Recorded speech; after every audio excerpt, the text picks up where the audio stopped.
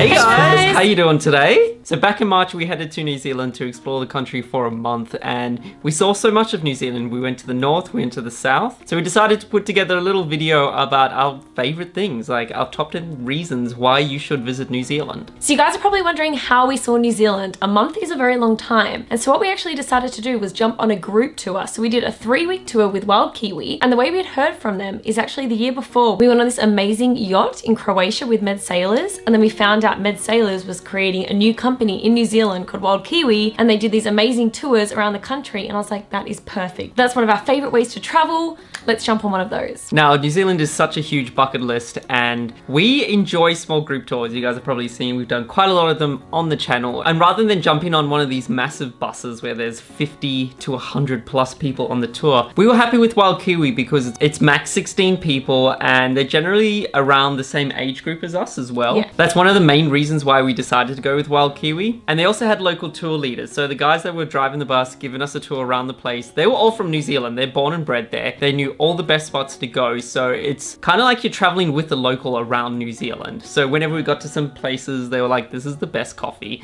I think they found out pretty early on that we loved coffee, and I think we integrated a few more coffee stops than probably required, but they always pointed out the best places to grab a quick cuppa. And cuppa. I also love the actual van that we drove around in. It was like kind of luxury. They had nice leather seats. You had a spot for your USB. We had Wi-Fi wherever we went. Yeah, true. Where we had coverage, there was Wi-Fi, and it was perfect. It was perfect. New Zealand is massive, so there's a lot of driving days, and being able to be comfy the whole time was perfect. Also, the accommodations you stay at are so unique. So one night we were staying at a capsule hotel in Christchurch, because that's our little pod. For like a hostel. And then you have a little blind to close.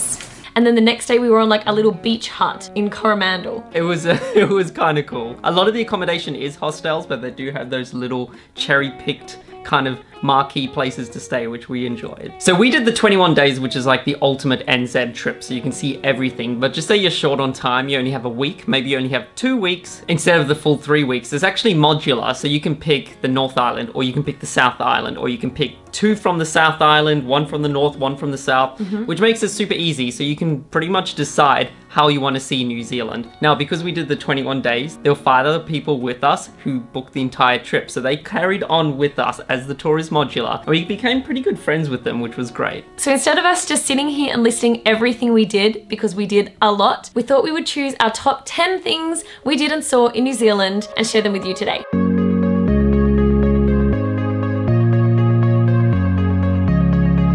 So coming in at number 10 is all the incredible hikes we did in New Zealand. New Zealand is such a naturally beautiful place that you want to just get out and go for a walk. We did so many hikes. I think there were days when our feet were so sore, but it was worth that because at the end we got incredible sunsets. We saw so much natural beauty that if you really want to get the most out of going to New Zealand, get some hiking boots and go for a walk.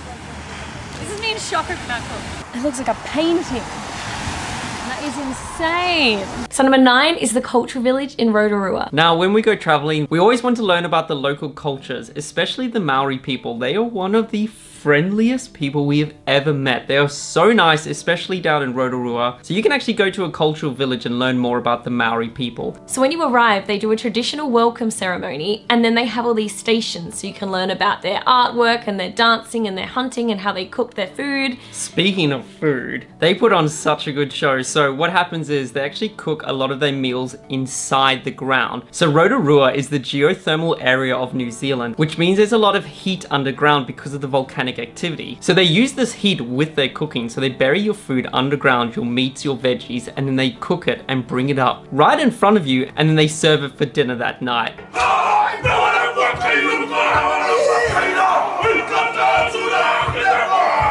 So coming in at number 8 is the glowworms in Waitomo. It's pretty much the main reason why you go there, but it is such a unique activity in New Zealand, you just cannot miss it. We've never done anything like it. So you literally enter a cave, you have your torch on, and then the guide tells you to turn your torch off. And then you look up at the roof, and there are thousands of glowworms shining all over the roof. They're like a kind of like a blue color. Yes. You honestly can't describe it. You have to do it for yourself, but they look like glowing silkworms. So it lights up the cave and it just looks like the night sky, like thousands and thousands of stars. We just came out of our first cave and that was so cool. Number 7, swimming in ice cold waters. Now there was one day where we visited Hokitika Gorge and it is this glacier fed water.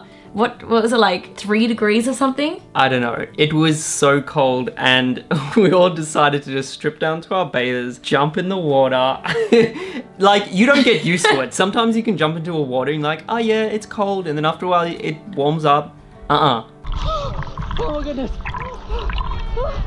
You'll find that a lot of our top reasons to visit New Zealand kind of happens in Queenstown because it is just the adrenaline capital. Coming at number 6, I've heard about the rope swing in Queenstown and I've bungee jumped and skydived before, but I'd kind of saved the rope swing for later because you pretty much drop 60 meters before going into the swing. That was double the size of my original bungee jump in Whistler in Canada. One of the girls on our trip wanted to do the rope swing, but not by herself. So we decided to do a tandem and they have so many different ways you can do the rope swing. We decided to do the rope cut. They dangled us over the side and then they quickly cut our rope. I'll have to cut to the footage. It is seriously one of the best experiences to do. Are you scared? Yeah, I'm very scared. I'm very, very scared.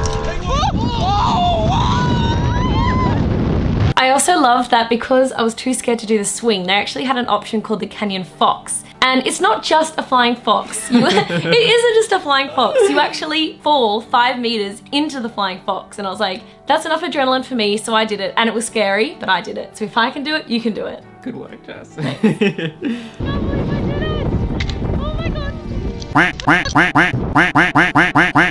So number 5 is going in an ogo in Rotorua. Now, you probably haven't heard of the word ogo before, but you may have seen it before. So what it is it's like a big plastic ball filled with a little bit of water. You go inside it at the top of a hill and then someone just pushes you and you go down the hill. It is like the weirdest activity ever, but it is so fun. It is really fun if you go tandem with someone else. Yeah. Because you're kind of like whacking into each other and like both laughing. By the end, I had stitches and I couldn't breathe because I was laughing so much. But it's one of those expectations reality things. Yeah, if you cut to the footage of outside the ball, it doesn't look anything like exciting. But once you're inside the ball, it's like chaos.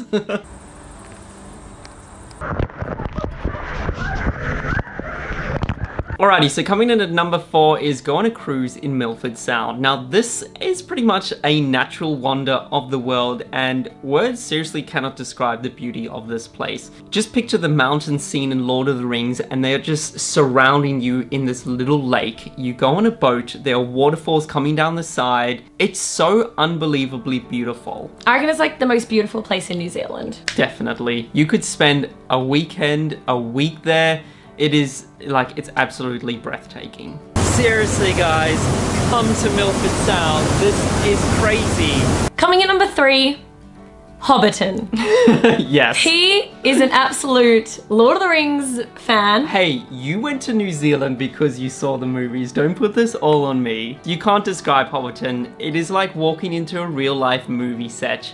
You walk in there, you see like Frodo and Gandalf, and it's actually a really beautiful spot. So even if you aren't a fan of the movies, I'd suggest you still go there because the hills that they've built the set on, it's just... It's so like New Zealand. Yes. You know? That's the perfect word. It's so New Zealand. So nothing is rebuilt. It's all there from the movie. One of my favorite parts is that they've actually kept the pub from the Hobbit movies there and it's still working. So you can actually go and get a drink. It's all included in the price. You can go and grab a beer, grab like a meat pie and sit at the pub right where they filmed the movie and sit back and have a drink after the tour. Frodo could have sat here. This could have been a table where they're all cheersing and getting drunk on. Alrighty, so coming in at number 2 is back at Queenstown again, and this time it's canyoning. We have never done canyoning before. We actually had never heard of the term. So what canyoning is, you start the trip by abseiling down into a canyon. You're fully geared up with wetsuits, with protective helmets, and you're just going on an adventure. You jump off waterfalls, one bit you zip-lined, and you had to undo your zip-line and just fall 10 meters into the water. You're just going through, you feel like Indiana Jones. Like, Honestly, it's so much fun, and we were the only people that did it on our tour group. So if you guys go on a wild Kiwi trip, seriously, the best advice we can give you is do the canyoning in Queenstown.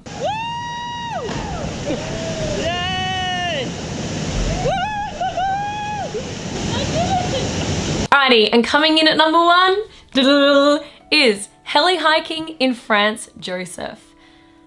Wow. Oh my gosh, this is amazing. So what you do is you jump in a helicopter and you fly and land on the base of a glacier, and then you spend about 2 or 3 hours hiking through the glacier, like hiking through little ice caves, hiking through walls of ice. You have crampons on which attach to your feet so you can clip onto the ice. You have ice picks, you're walking through there and you're climbing the glacier. We even went into a point where we're in a cave and there was a rope and we had to drag ourselves through the cave. And then when it's all over, you jump back on the helicopter and then they fly you back down, back into the town. It is amazing, hands down our favorite thing we did in our time in New Zealand. It's a little bit pricey, so make sure you put some money aside, but it is well worth every single dollar. So worth it.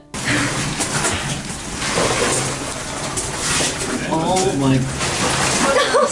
So that was our top 10 things, top 10 reasons to visit New Zealand, but in our 21 days, we saw so many things, including surfing in Raglan, The shot over jet in Lake Taupo, wine tasting in Napier, checking out the geothermal pools in Rotorua, finding Narnia in Coromandel, kayaking through Abel Tasman, having so much fish and chips, eating a famous Ferg burger, finding that Wanaka tree, i.e. the most Instagrammable famous tree in the world, and finally hiking Mount Cook. Alrighty guys, I hope you enjoyed that top 10 list on what we got up to in New Zealand. Now, if you were interested in what we got up to on our wild Kiwi trip, we vlogged our entire time in New Zealand. So make sure you check out the playlist below. Now, if you are new around here, make sure you hit subscribe and give the video a thumbs up.